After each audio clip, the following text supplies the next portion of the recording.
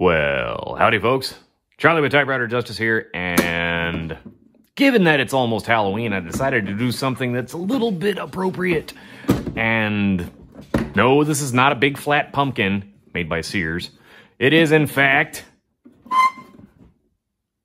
a typewriter. I know, who'da thunk it? On this channel? What? A typewriter? Perish the thought.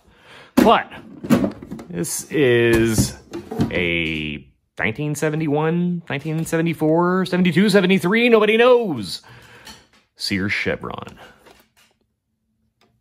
Chevron 2, if we're going to go by what the typewriter database says. And why not? I'll agree with that. There was an earlier version of the Chevron, and this ain't it. So I'm going to say Chevron 2. And wow, how orange can it be? I hope the camera is getting this color, because it might be coming out yellow. But that's a lighter orange, and this is, this is like pumpkin guts, and this is like pumpkin skin. So it's a two-tone orange kind of affair here. And surprisingly enough, it's actually a really good typer. Very snappy, very crisp. It's a little clattery, you got plastic sides. This is plastic, that's metal, that's metal. The bottom is metal as well. It's got this weird texture. Is that actually metal? I don't know. I don't think it is. No, that's not. Wow. Okay. So we've got a metal frame, metal chassis, and a metal lid. And I think that's it. This piece is metal too. But, it's the 70s. They were trying to do things different, I guess. And man, this one's different. Sears, just like Monkey Ward's and a couple others, Butler Brothers, way back in the day, they just rebranded typewriters. They never actually made their own typewriters, I don't think. Maybe I'm wrong, but I don't think so. I don't know who manufactured this one. I don't know what model it's supposed to be. I mean, the little sticker inside here says, if you're going to contact your, in all correspondence regarding this article, always mention model number 405.52911. It doesn't exactly roll off the tongue. I'd rather call it a Chevron. This one was made in Portugal. Still doesn't clue me in as to who made it or what model it is. I don't know. Fun little machine, though. You got a little touch selector over here. You get 1, 2, or 3 dots. You got your color selector over here. We got black. We got stencil. We got red. You got a built-in tabulator. There's no settings on it. It just goes 10, no matter what. 10, 20, 30, 40, 50, 60, 70, 80, 90. It's in theory similar to the Remington self-starter, but the self-starter goes 5, and it goes 5 from wherever you are. This is different. It just goes to those set locations, It's not 10 from wherever you are. It's 5, or it's 10, just up to the numbers ending in 0.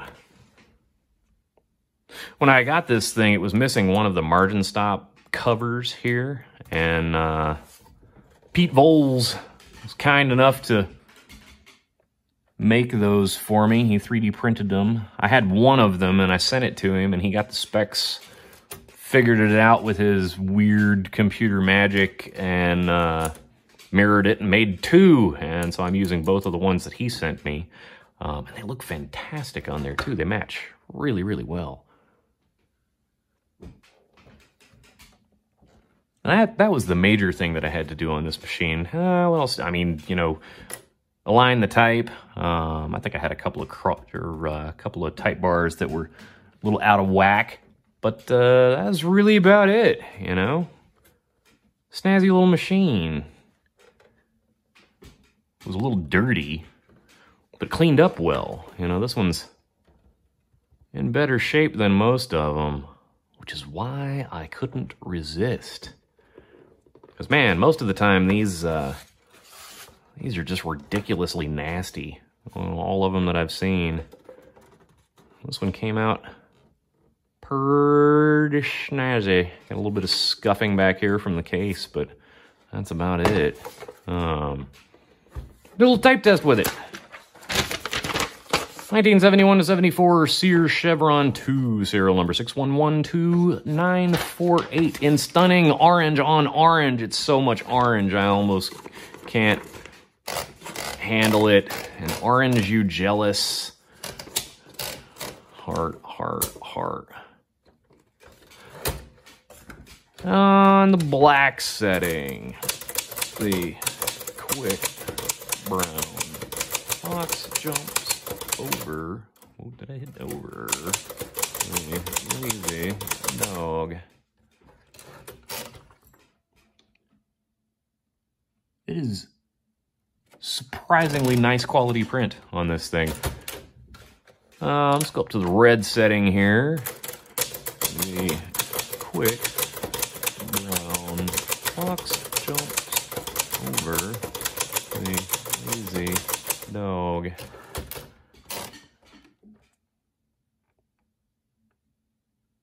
Zero complaints with that. Man, I like it. Little alignment test here. Tabulate my way over.